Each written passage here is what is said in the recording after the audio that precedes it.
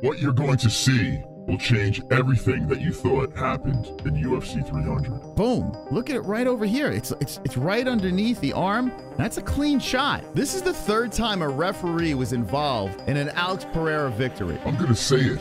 Alex Pereira is massively overrated. CHAMA.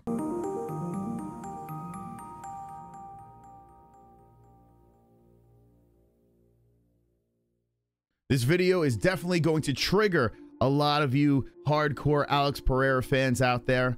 I ask you to look at this vid with an open mind because I'm about to show you stuff that may question Alex Pereira and his credibility. This right here is a supporter of our show. His name is Sinosi, and he's been an OG of the channel for many years. In fact, he let DDP take a picture with him and his belt. He's a good man. With that being said, Sinosi has inspired me to make this video. Do not give Sinosi any heat for waking the dragon. I was not going to be making this video, but because of this post, here I am. Hill resume was never that good, and he skipped the UFC line fighting old Glover. He was always a scrub. I don't know why so many put stock on him beating Alex, especially on the feet. Change my mind if he can beat someone in the top 5. I decided to put on my fancy wife beater to make this video for you guys, so enjoy the content. By the way, shout out to my bookie. The promo code is MMA-Holes for a 10% match on your first deposit. Yes, you can question Jamahal Hill at 12-2-0, the former champion who just got knocked out at UFC 300. In 2019, Jamahal Hill won by mounts in the second round of the Contender Series against Alexander Popek. Who the fuck is that guy? Followed up in that debut, beating Darko Stosic, Ovens St. Preux, lost to Paul Craig with that freak injury. Jimmy Crute, the right hook in the first round win. Johnny Walker, first round win, overhand right. Thiago Santos, the ground and pound in round number 4. 3 finishes in a row. And you could make arguments about those guys. You know, Johnny Walker, he was kind of an overhyped prospect, still very dangerous, but overhyped. Jimmy Crute. Thiago Santos used to be pretty dangerous. Finished a guy that John Jones couldn't. A war with the champion Glover Teixeira. A lot of people discredit it because of Glover's age and said if Glover was younger, it would have went differently. Regardless, got a unanimous decision over a guy that's very, very tough. Then the injury happens. Then fast forward to Alex Pereira, where he gets knocked out in the first round. You can say there are a lot of unanswered questions, but calling him overrated, I think, is still a little premature. Do you have a right to say that? Well, maybe. You also have a right to say that about Alex Pereira. Now, before I get to the Alex Pereira being overrated, let's just look at something that was absolutely hilarious and probably one of the best walkouts and walkout responses ever in UFC history. This was at UFC 300, Alex Pereira stomping and getting ready to shoot the arrow, and watch Jamahal Hill's response to this. Alex Pereira stops. Jamahal Hill is waiting by the cage door. Alex Pereira is staring Jamahal in the eyes. Jamahal is staring back. I don't know what the hell Jamahal is doing over there. I have no idea. Alex Pereira has the coldest walkout in UFC history. I understand why people love this guy. And as he's pulling that arrow, he looks his prey in the eye and screams. And there's Jamahal Hill staring at Alex Pereira, and he's looking him in the eye. He grabs the arrow, holds it in 2 hands, and then snaps it over his knee. What a moment by both guys. The theatrics of the UFC. You gotta love it. Now back to Poatan. We're talking overrated. When you talk about one fighter, I gotta still look at the other fighter as well. When he arrives to the UFC, he fights Andreas Michelides, a 16-7-0 UFC fighter. Who the fuck is that guy? Hey, it's his debut. Leave him alone. Then Bruno Silva, who was a hyped-up prospect that never really panned out. He then fights Sean Strickland. What a path to the title. Am I upset? No.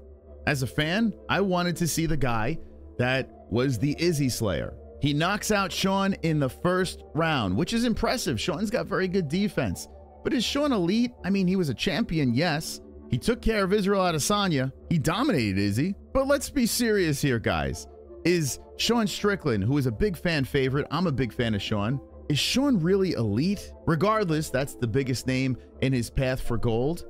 And then when he gets there, he meets Israel Adesanya once again and gets the job done. I believed in real time that this was stopped fairly decent. But in a rewatch, Mark Goddard steps in the 5th round, waves off the fight when Izzy thought that he still was in the game. If Izzy was able to survive that flurry in the 5th round, his hand would have been raised and Alex Pereira would have taken his first UFC loss. But this is important. Mark Goddard stepped in, some say very early, to stop the fight. Mark Goddard has been criticized over and over and over again about stopping fights early. It's part of the game. It happens. Sometimes there's bad judging. Sometimes a ref steps in a little early or even stops a fight too late. But regardless, these things are part of the game. And Alex Pereira was on the better side of it. Let me know in the comment section down below if you think this was a good or bad stop. Now we move to the second fight in the UFC against Israel Adesanya. Pereira coming in with a flurry. Israel weathers the storm, and then an iconic moment of Israel Adesanya standing over Pereira's corpse. I want you guys to think about this. Israel Adesanya goes on and loses to Sean Strickland. Sean Strickland, like I said before, a solid UFC fighter, a fan favorite. But is he one of the greatest of all time? No. In a rematch, can Izzy get that one back? Possibly. But here's the man who just knocked out Jamahal Hill, a man that is not overrated. The Alex Pereira story is not even close to being over, and it's still being written. Let's move on. After the fight against Israel Adesanya and getting knocked out violently, Alex Pereira finds himself a weight class higher in hunt for another belt. The first fight is Jan Blachowicz. This fight went to a split decision, and I have to be honest with you, I think they got it wrong. You could make a strong argument either way on who won this fight, but regardless, I don't think they got this one right. We move on. Alex Pereira finds himself against Jiri Prochazka. Jiri Prochazka at UFC 300 had a fantastical performance against Alexander Rakic. This whole scenario is weird because you have the light heavyweight belt going from waist to waist. Injuries are happening. We don't know who's the champ, who's not the champ, but Prochazka and Alex Pereira fight for this belt at UFC 295 on New Year's Eve in 2023. Jiri Prochazka is sniffing on the jock, trying to get a takedown, working. Alex Pereira is drilling in elbows. He falls forward. Mark Goddard steps in and stops the fight prematurely.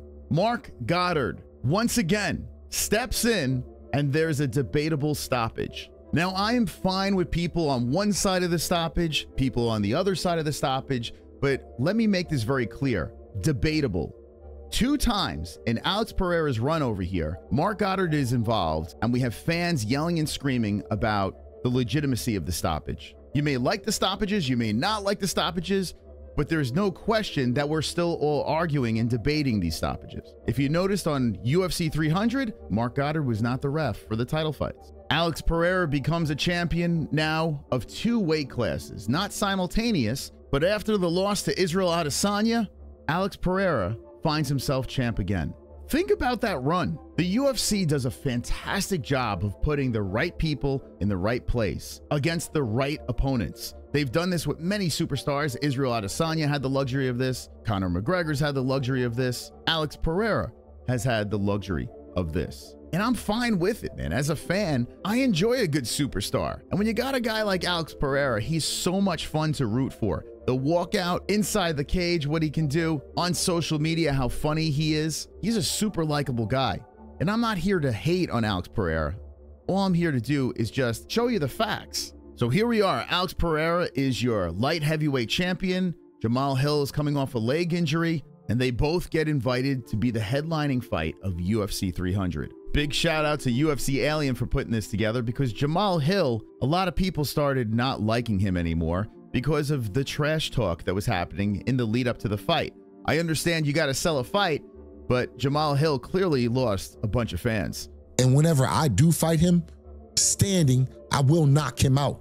And when I do, I'm going to rub it in every single one of y'all face. It down, take a picture. I don't give a fuck. We getting it in. When you step in there with me, ain't nothing to talk about, ain't nothing to say. It's all right here and I'm on your ass. I have to put a severe ass whooping on him. You know, just to getting acquainted with the visual that I plan on seeing on Saturday night. You're listening to the booze. This man is talking a lot of smack. If you're going to talk that smack, you better back it up. When I come through, you gonna feel me. I've seen that he's not on my level. I've seen he's not on my level. It's not close, and I can't wait to get in there tomorrow and show that.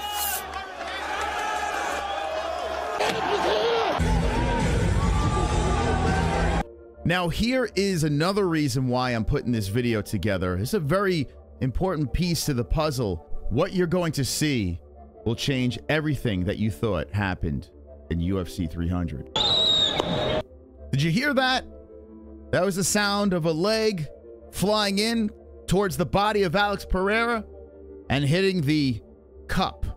It's pretty loud, right? Damn, man, that must hurt if you get hit on the cup and it sounds like that, right?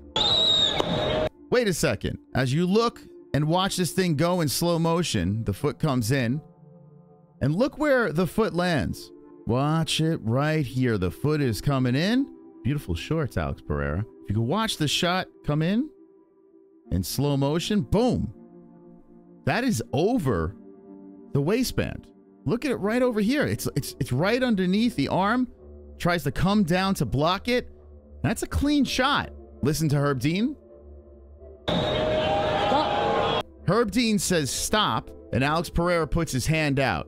Now, in real time, that was one of the coldest moments ever. Alex never unlocks the eyes.